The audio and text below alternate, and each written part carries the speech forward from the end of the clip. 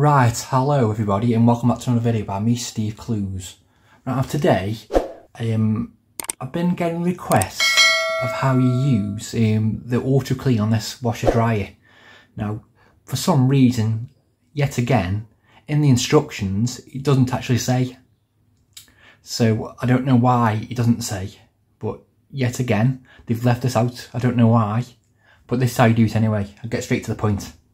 All you need to do is basically turn it on,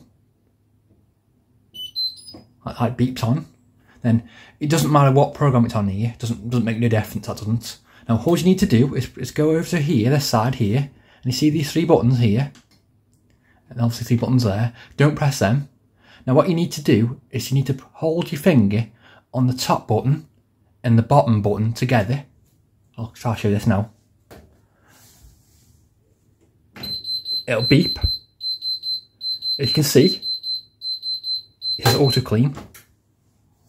Now keep holding your finger until it goes click. Then it says 101, that 110 there, right? And now it'll start auto cleaning, and that's how you auto clean. Now, I don't understand why Indesit have left that out. I don't know. I'm not quite sure, but I don't know. It's just strange. But anyway, that was the video of how you do that.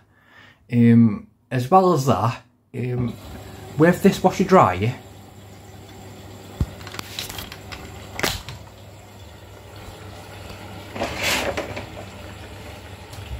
at the side here, as you can see in my last video where the paint was peeling off, I don't know what's going on here because I've resprayed it right the best I can, and as you can see it's still bubbling up and peeling off.